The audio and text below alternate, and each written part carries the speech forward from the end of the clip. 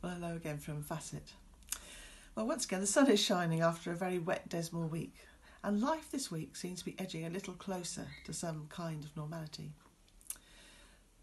From next week, people who are living alone can now meet in a bubble, so they're no longer isolated. They can even have a hug.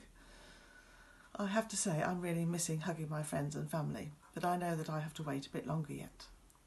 And we have heard that our churches can now be open for private prayer. It may be a long way from having a normal Sunday service that so many of us would love to have, but we can at least now offer individuals a place of spiritual rest, a safe haven away from the everyday, a place to be still, a place where we can contemplate and seek God. And this is something that is so important, especially when the world is going through such a disruptive event as a pandemic that has caused us all so much stress and worry. Having a quiet space where we can just be is always needed, and particularly in such difficult times. This week the church has celebrated the life of St. Columba, an abbot and missionary. It brought back to mind a time in July in 2006 when Andrew and I were able to have a holiday that wasn't camping in the rain. We were about to go to theological college and felt that a break away from everyday busyness was what we needed. So we went on a pilgrimage to Iona, taking the long drive to Oban, across Mull, and finally to the little island of Iona, staying in a very basic croft about a mile from the abbey. Iona was the landing place for St. Columba in 521, long time ago.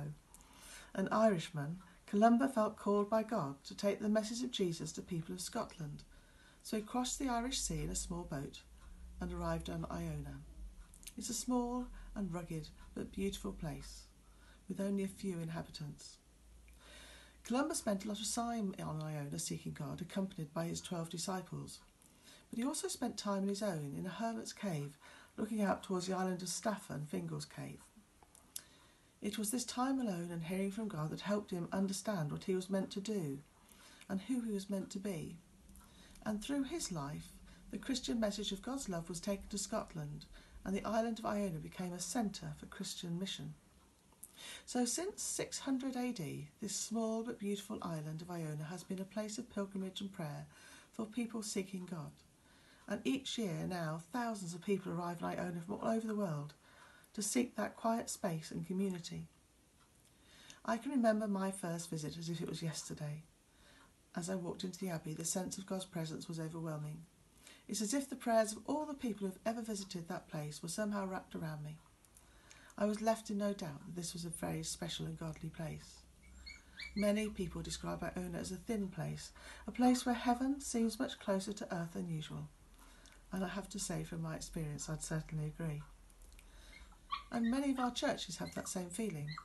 They are built to honour God and provide a safe, sacred space, different to anywhere else.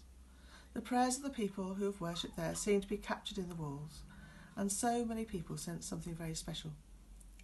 And of course, churches are places where we mark the most important life events, baptisms of babies and weddings, festivals, memorials, and of course funerals. They are places of community where we meet to worship together and to share our lives together. And very importantly, our churches stand as beacons of light and hope in the world. Of course, the church is made up of people, and we have been as active in the world without our buildings these past few weeks. And in a sense, we have recaptured the experience of the very first Christians who had no buildings at first. They met in homes, and sometimes in secret. For many years they had no churches to meet in, and yet the message of God's love was spread throughout the world. So as we come out of this enforced lockdown, I pray that we'll all have had time to change a little. We've had more time to think and just be. We may sometimes have felt trapped and disconnected from the world, and our usual freedoms have been taken away. But in all of that, God has always been with us. And perhaps as we come out into the world again and into the churches that we love, we can be even more aware of the sacred, more aware of the privilege we have of a God who knows us and loves us. And then we can, like Columba and many other saints, take that great message of love into our world, a world which is in great need of healing and reconciliation. So may God bless you and all those you love this week. Amen.